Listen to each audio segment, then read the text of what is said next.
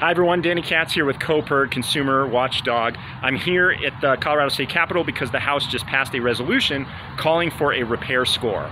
Well, what does that mean? Well, a repair score is something that you'd be able to see on any of the tech that you buy, from laptops to phones to blenders, that says how repairable the thing is. Is there access to tools and parts? Can you take it apart easily? Is there support for it, software support, for a long period of time? All of those things would make something more repairable or not. Basically, none of us walk into a store saying, I'd like to buy something that's going to break really easily and would be very hard to fix.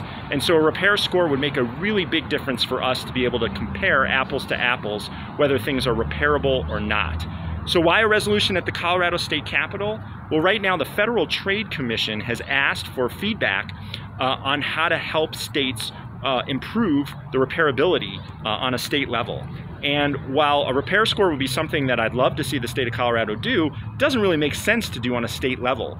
It's technically really hard, it would be costly to administer, and frankly having 50 different states with 50 different scores would undermine the whole comparison ability for consumers and make it pretty burdensome for companies.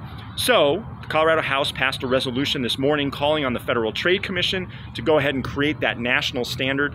It'd be a lot like a Maroni sticker, so that sticker that you see on vehicles that shows, what's the miles per gallon of the vehicle, crash test ratings, and other important pieces of information like engine specifications. So by the House passing this resolution, it's almost like a super comment to the Federal Trade Commission. It's going to go to the Senate next, and once they pass that, then we'll hopefully get a good repair score soon. Thanks.